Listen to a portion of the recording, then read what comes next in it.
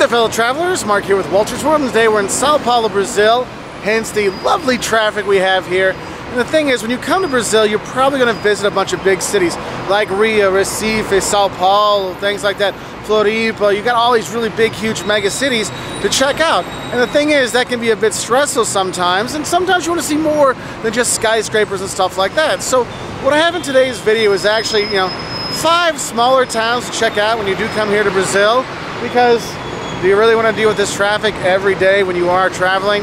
Probably not, okay? Now, to get away from the urban jungle or the urban swamp here in Sao Paulo, there's actually another swamp you can go to in the Pantanal. It's in the southern part of Brazil. And there's a town called Bonito.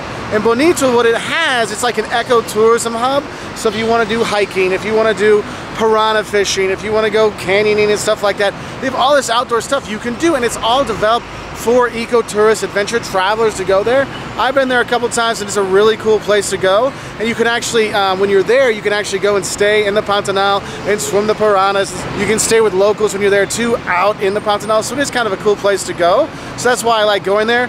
It's in Mato Grosso do Sul, so if you're looking for a place to fly into, you fly down there. Now, another thing you want to look at is sometimes you have big cities like Sao Paulo and Rio, and they actually have a good place to go that are actually relatively nearby. So if you're in Recife, okay, Recife is a big town in the northeast of Brazil, big city.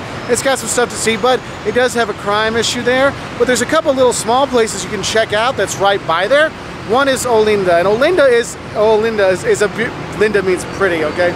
It is a pretty town with a church and a market to check out, and that's a historic town to check out when you are in Recife. So you have that. But south of the city, you have a place called Praia de Galinhas, which is a big resort place, the Bay of the Chickens. That's why you see all these little chicken dolls and stuff like that in Brazil. That's from there, okay? So you can go and do a resort, or just, just a resort kind of thing, or just outdoor at the beach kind of thing, which is kind of nice. Third place on my list, Ouro Preto. Ouro Preto is on my list, actually, best place to visit in South America for a reason, because it's basically the hub of colonial Brazil. If you want to see historic colonial Brazil with the buildings, the churches, and the grid plans, the cool shops, and all kinds of stuff, this is the place you're going to go. And you can go to different places. You can go into the mines when you're there. You can take a train to Mariana and see another little town, or you can go to Tiradentes, which is a historical city here in Brazil. And so that gives you a lot of options when you are there. Now, a place near here in Sao Paulo, you could go to Campos de Jordao, which is basically this village that was modeled off of like Switzerland, Germany, Austria kind of thing. And the thing is, you go there and you're like, wow, you really did your buildings up right, and you got all the food is themed correctly. But the best part is when you go there, you'll see the Brazilians all dressed up in sweaters and winter coats and stuff like that, which is kind of funny if you've been living here for a while to see those kind of things. But it's a nice day trip from here to check out. And then back up into the northeast, you have Joao Pessoa. And Joao Pessoa, I love Joao Pessoa. When I was up in the northeast a couple of years ago, I just stayed up there for a long time, because what's cool is you got the beaches of the northeast of Brazil, which are fantastic. But the thing is, Joao Pessoa felt a bit safer than some of the other towns I was at. But what's cool is there's like a lagoon on the inner side, so you get the sunrise, on the in the morning on the ocean side. But then you get the sunset over the marshlands and kind of stuff, the wetlands going there. And what's cool is there's a lot of places they'll play jazz, so you'll see guys playing jazz there, or like right during sunset. It is really cool, and I really enjoyed it. And the thing is, there's tons of small towns you can check out when you are here.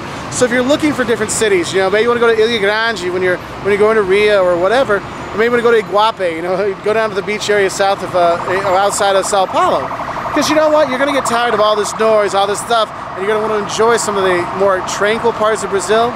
These are places that I really like to go, and there are more, so please, you've got other nice little quaint towns to visit in Brazil.